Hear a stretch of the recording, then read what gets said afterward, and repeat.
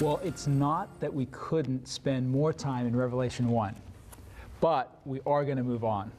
We've laid a good foundation. We've looked at principles, and we've connected to the book of Daniel. We've understood some of the themes, and I think that we have the tools that we need to start our journey right into this first epoch of the 7 churches. Yes. So we're going to look at the 7 churches, or at least begin the 7 churches journey. We're going to look at the first church, and we'll just move through. Again, we don't have an agenda, so we can move through as fast or as slow as the Holy Spirit leads, so that it's understandable. So we'll start with the first church, which is Ephesus. We'll read the verses, and we'll start to break down the time frame, figure out where we are, what this message means in the context of the history, and then also what it means to us today, which, you know, there's a principle there of idealism that allows the principles to be applicable to us even right now. And I think we're going to get some good stuff here out of the 7 churches. It's a beautiful picture. So let's start with a word of prayer. Ivor, you want to lead us off? Yep. Let's do it. Heavenly Father, we want to ask that you would bless our study as we open the Word once again. Give us insight, Lord. Anoint our eyes that we may be able to see the things that you desire us to see. We thank you, Lord, for hearing and answering. And we ask this in Jesus' name. Amen. Amen. Amen.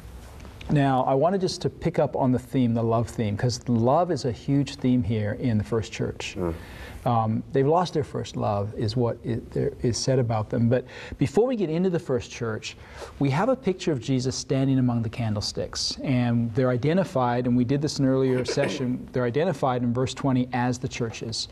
And so here's the picture, and I call this a prelude of hope.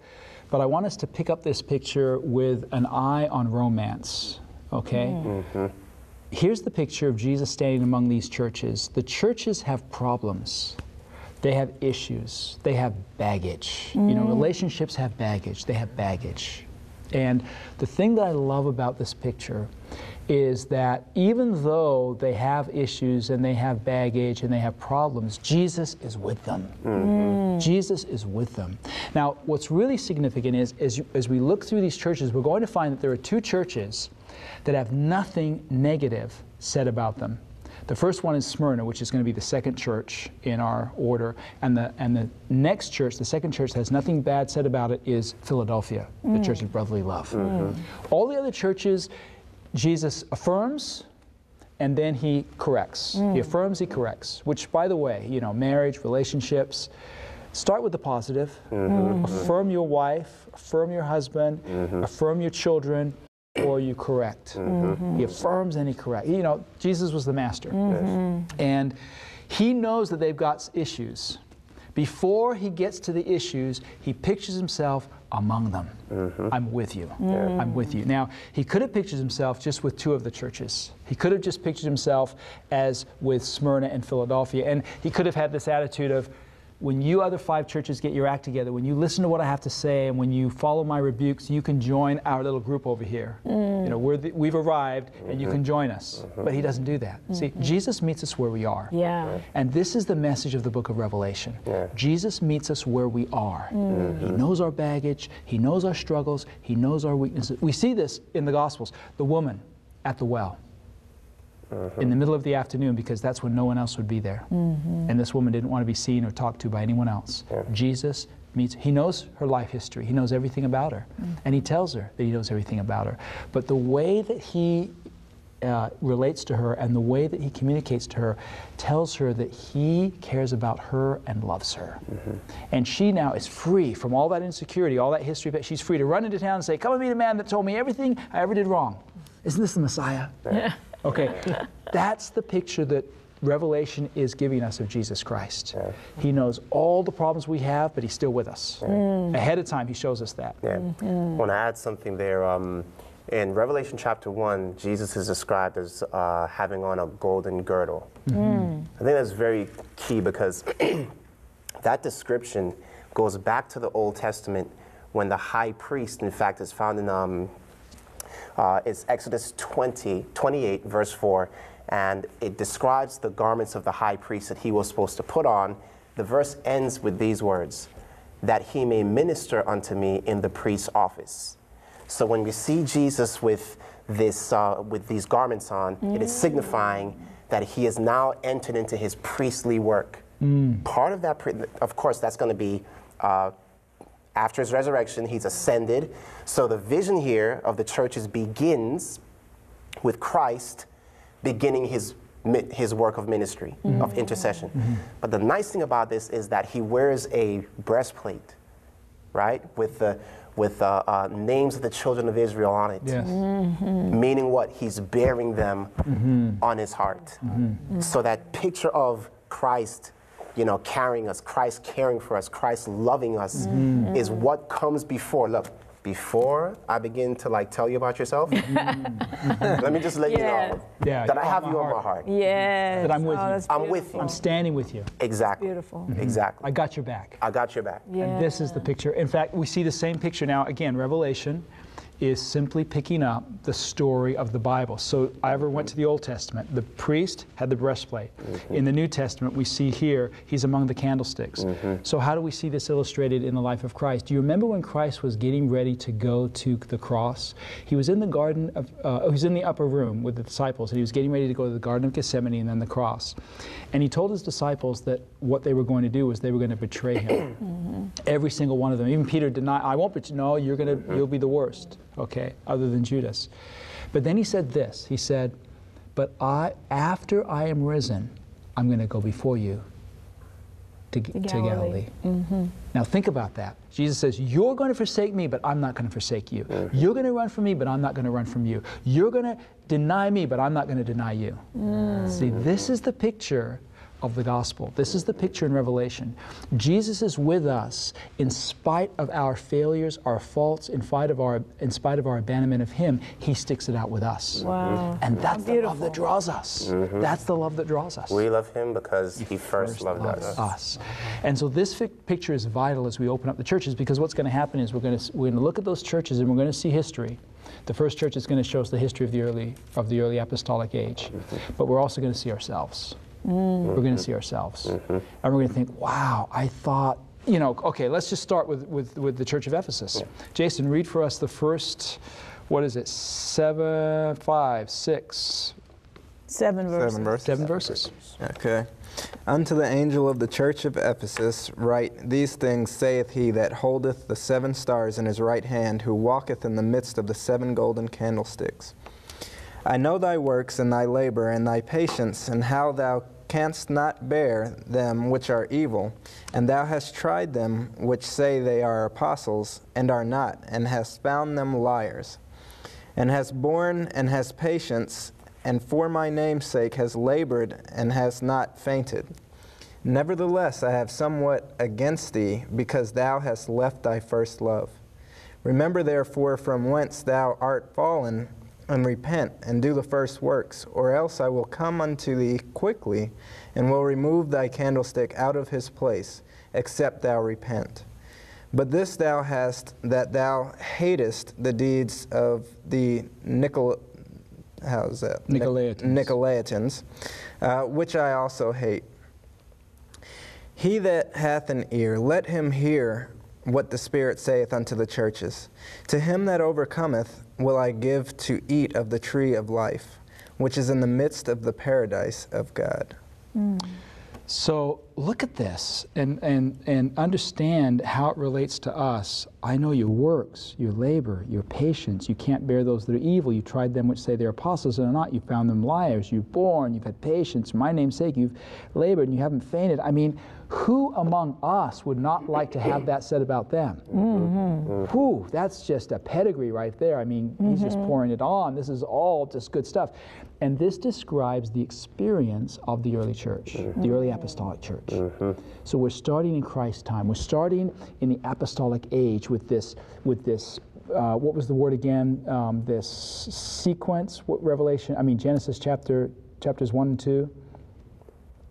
We described the sequence of 7. Creation, 1 through 7, the cycle. The cycle. Yes. The cycle of 7. We're starting right here. We're starting with the apostolic age with the cycle of 7, and it's going to take us all the way down to the very end, the second coming of Jesus, the time of judgment, post 1844. The first church, apostolic church, this describes they were full of faith and patience and labor, and they tried those that said they were apostles and are not, and they found them liars, and they labored even more, and they had more patience. And more. But what happened? There was something that took place in that early church, something that started to slip in their relationship, and it can happen with all of us. When I first came to Jesus, I had nothing to offer him. I was just out of the world, fresh out of the world. The words of that hymn, nothing in my hand I bring, simply to thy cross I cling. I had nothing to offer him. And so I had this first love experience. I mean, I was just on fire because Jesus had forgiven me, he accepted me, and I just wanted to live for him, you know, because I was just, all this guilt was gone. It's like, yes!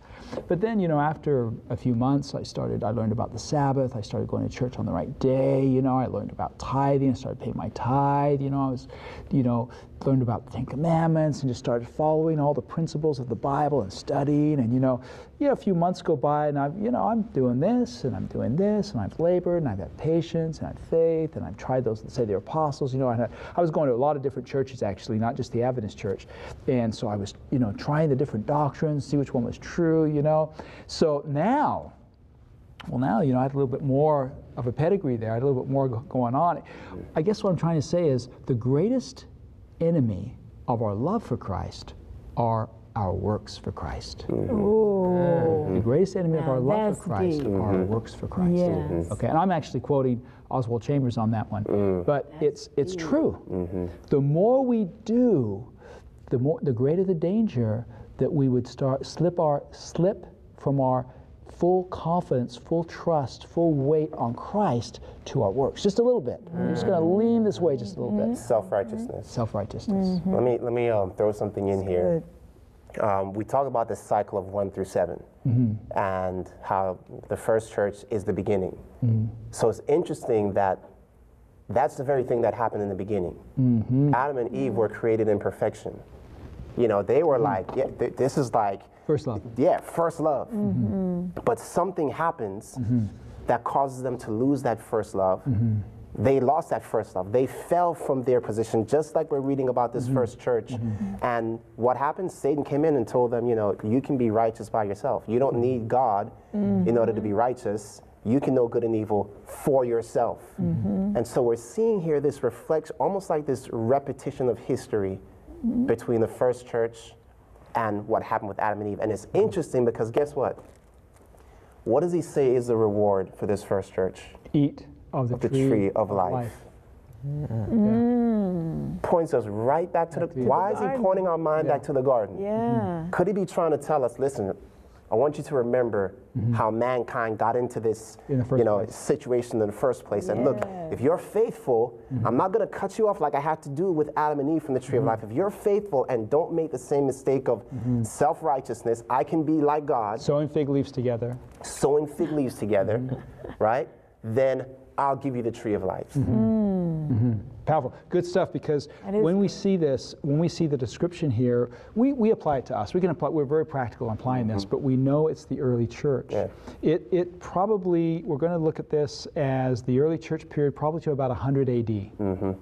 Paul, as he begins to pass from the scene, and later John, as he begins to pass from, both of them are warning the church of the apostasy that's coming in, of people that want the preeminence, John says, of those that are going to come up among you to draw disciples after themselves. Now that is the spirit of Antichrist. And sometimes we think about Antichrist as one religious system or one religious person. No, John says there are many Antichrists. Anti does not necessarily mean against. Right. It also means in the place of. In the place of. In other words, we are in danger of putting ourselves in the place that Christ should occupy in the minds and hearts of other people. And this is where we have to be very careful. Even here, right now, at this table, we have to point people to Jesus. We have to point people to the Word. We can't be pointing people to our opinions, to our pedigree, to what it is that we have to offer. The whole point of this is to open up the Word of God and point people to Jesus, because He's the only one that can really restore. And so about 100 AD and onward, there's this transition that starts taking place in the early church. As the first apostles, disciples pass from the scene, John passes from the scene, and he's warning the church of what's going to come. There's some heavy persecution. And heavy persecution will take us into the next church, and that's followed by some compromise that takes place. And so we see this beginning right here. There's a doctrine that's coming in, the doctrine of the Nicolaitans, that is causing compromise in the early church period. Yeah, we should touch on that, on the Nicolaitans. Do you have a question? I do. Go. I just wanted to, well, it's more of a comment. In verse 4, you know, when you think about a love relationship, and you think about how the first love, that's your first love, that's so important to you, and how you're going to nurture it, and how you're going to spend time with it, and how you're going to, you know, get engaged in it, then Jesus is saying, you've left your first love. It's, again, this book of love. This is the romantic thing here. You are walking away from our relationship. Now I like this. I think we need to build on this just a little bit here, because what this is saying to us is you can have all the doctrines right. That's right. You can figure out who the Nicolaitans are, and you can figure out you can try those that say they're apostles or not, and you can find them liars. You can have all of that stuff, but if you don't have that relationship with Jesus Christ, it's of naught. The candlestick's gone. The candlestick's gone. It's all about that relationship. The fire has died. The fire's gone. Taking away the candlestick is taking away the, come on now, taking away the fire. Don't leave them hanging, don't leave them hanging. Sorry, I didn't see that. Yeah, the fire. Yeah. Your fire's gone. Your love is gone. Because that's what the book of Song of Solomon actually equates or tells us, that fire is a symbol of love. Love is like a fire that cannot be quenched. So when that fire goes out, what God is saying is that He's not saying I've lost my love for you. He's saying you have lost your love for me. Yes. But you can rekindle the flame. But you can rekindle the flame. Come on. That's all I We can call the program Rekindle the Flame. Yeah, rekindle the flame. I love it. I love it. This one right there. That's the Yeah. So, it's interesting that, you know, we can even look back and see that this very thing happened with Lucifer. That he was created perfect and righteous, but he ended up falling, right, from his place because he left his first love. So this is something that we see, you know, reflecting many different levels, even though it's applicable to the church in this particular time period. We can see the principle spilling out into other areas of the plan of salvation. And so where are we right now? This first church is revolving around the 70-week prophecy, right? The fulfillment of it. The fulfillment of that prophecy, the first church. And where's our location? We're in the holy place, right? So that's just important to understand as we move forward. But about the Nicolaitans, if you look down in verse chapter 2 and look down in verse 14, it says, "But I have a few things against thee, because thou hast there them." Now this is speaking about the second church, and we're not going there yet, but we're looking at this for the first church. "Thou hast there them that hold the doctrine of Balaam, who taught Balak to cast a stumbling block before the children of Israel, to eat things sacrificed unto idols, and to commit fornication. So hast thou also them that hold the doctrine of the Nicolaitans, which thing I hate." So the doctrine of the Nicolaitan, whatever that was very similar to the doctrine of Balaam, whatever Balaam was doing. And what Balaam was doing, Balaam was supposedly a prophet of God. Right. But he was working against the cause of God. Okay, so this principle of compromise, when you stand for God, you're supposed to stand for God. But this principle of compromise in the name of the Lord, that's what's going on in the early church, right? The Nicolaitans are teaching some kind of doctrine in which compromise, hey, yeah, we're for God, you know we're for God, but there's beginning to be compromise coming into the church. This is, I think, a pretty interesting point, is that Paul, who wrote the epistles, he also wrote to 7 churches. Interesting. And 7 of his epistles are to churches. Yes. Romans, Corinth, Ephesians, Galatians, Colossians, Colossians, Philippians. Philippians. and Thessalonians. Thessalonians, okay. So 7 churches, different letters, but 7 churches. Interesting. Now John's letter to the 7 churches come after Paul's letters to the 7 churches. But if you read Paul's letters to the 7 churches, guess what he's doing? He's warning against apostasy to come. 2 Thessalonians, a man of sin is going to rise. Galatians, let no one deceive you and introduce to you another gospel. Colossians, beware of the worship of angels. Corinthians, another gospel. That's right. All these things, these points, it's as if Paul was warning, listen, something's coming, guys. And you guys are letting some things come up in the church. If you don't address this, so when John is writing, he's saying, look, these things, they're beginning to occur now. Yes. You've lost your first love. These things, and as a result, you're going to see the man of sin rise. You're going to see this teaching where we pray to angels instead of, you're going to see another gospel being introduced that is not the one that Christ spoke. All this as a result of leaving your first love, described here in the book of, in the first church. Wow.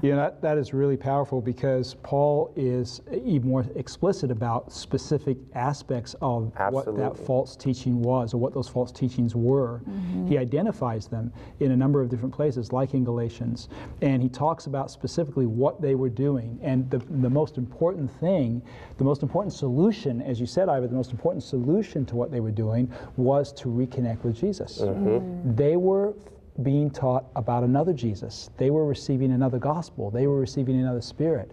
And just like in Thessalonians, he says in 2 Corinthians that the devil would come with ministers of righteousness and as an angel of light. And by the way, Lucifer was a God-given name, and it means light bearer. So you've got the light, and that light going out. And Lucifer is the one who is trying to put out the light. He's trying to quench the light. And the love. The love. And the other thing that's interesting is the picture that Jesus has here in the candlesticks is him tending the lights, And keep the love burning. Yeah, and in Matthew 25, the 10 virgins, they're trimming their wicks so the light can burn brighter, and they're needing that extra oil to be added so the light can burn bright. So the 5 foolish virgins actually run out of love. Yes, Holy Spirit love. Yeah. That is so deep. Yeah, they burn out. And this is all a relational.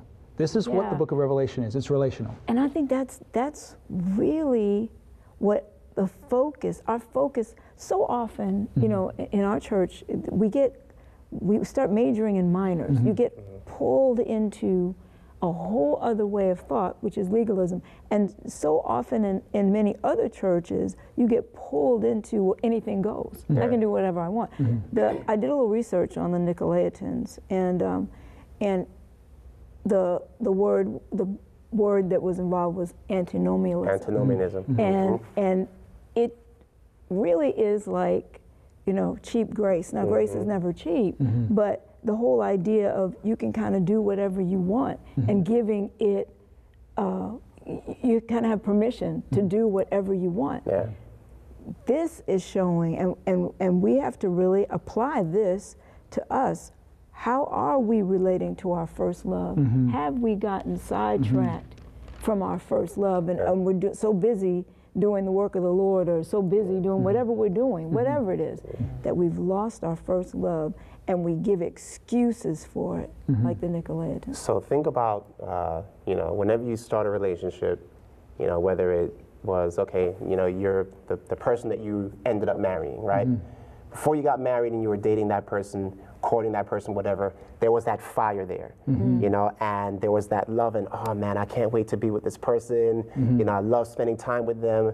And then imagine the feeling, you know, like especially as a man, to know that the woman that you love is now like looking elsewhere. You know what I'm saying? That feeling of, you know, what are you doing? Why are you doing this? And you're not like, get out of here. You're just like, please.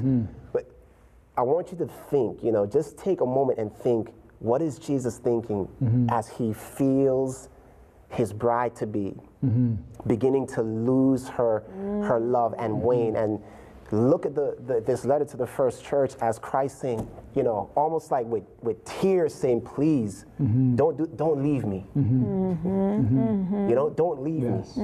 Because that's what Satan's trying to do. He's trying to say, look, you know what, there's better over here. Yes. And Christ is saying, you know, what do I need to do? No, not what I need to do. Look at what I have done. Yes. You know, look back at the cross, look back at the 70-week prophecy, and look at what I did for you as a fulfillment of that prophecy.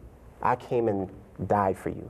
I love you, you know, this much. Yes. Remember me, remember what I've done for you, and please come back to your first love. Amen. Beautiful. One other verse in Jude, and this book is just before the book of Revelation, that I think really nails what Yvonne was saying also in relation to the doctrine of the Nicolaitans, is Jude. And I don't say chapter because Jude is one book. There's no chapters in here, so it's Jude verse 4. For there are certain men crept in unawares, who were before of old ordained to this condemnation, ungodly men, turning the grace of our God into a license for sin, lasciviousness, and denying the only Lord God and our Lord Jesus Christ. And I say a license for sin because that's the modern NIV translation, modern translations. Sin, we're told in 1 John chapter 3, verse 4, is transgression of the law. These men are coming into the church and they're taking the grace of God and turning it into a license to transgress God's law, antinomianism. And so Jude is warning the same thing. And this is also a prophetic chapter, if you will, talking about the second coming, the third coming, etc. So we have this picture that takes place here that fits perfectly the early church and what was taking place in the history of the early church. We have principles that apply to us today. Yes. And the application of those principles to us is called idealism.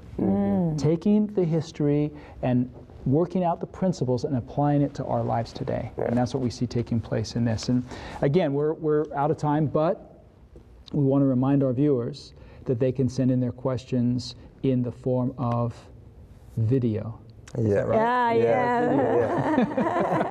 To sss@3abn.org. sss@3abn.org, and we want to answer some of those video questions. The reason we want video is because we want to have their beautiful mugs involved in the program, right? We want to encourage and involve them. So, all right, Jason, close us out with a word of prayer, would you? Sure.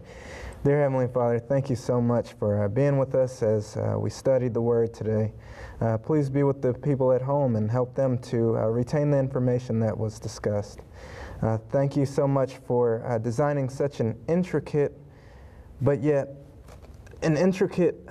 word, but yet making it understandable to us. Thank you for all the many blessings that you bestow upon us and giving us a mind to be able to study, discern, and retain the information. In Jesus' name we pray. Amen. Amen.